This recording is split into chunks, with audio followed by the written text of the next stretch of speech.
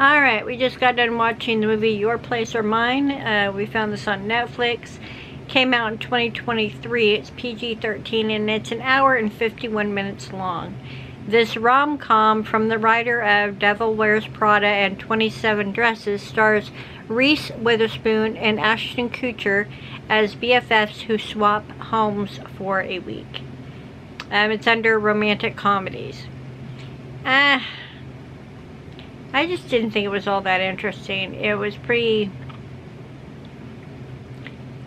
boring for a swapping houses kind of a movie.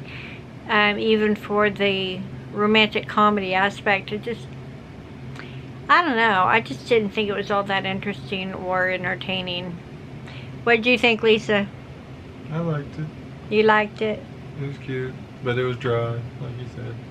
Yeah, it's not one that I would watch again, and I wouldn't even recommend it, to be honest with you. I'll look and see if it's online. If it is, I'll put a link below.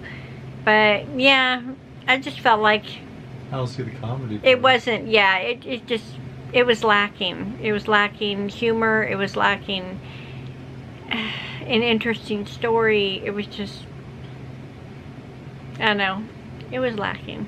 So, if you've seen Your Place or Mine, let me know what you thought of it. Maybe you liked it. I just know that it wasn't for me.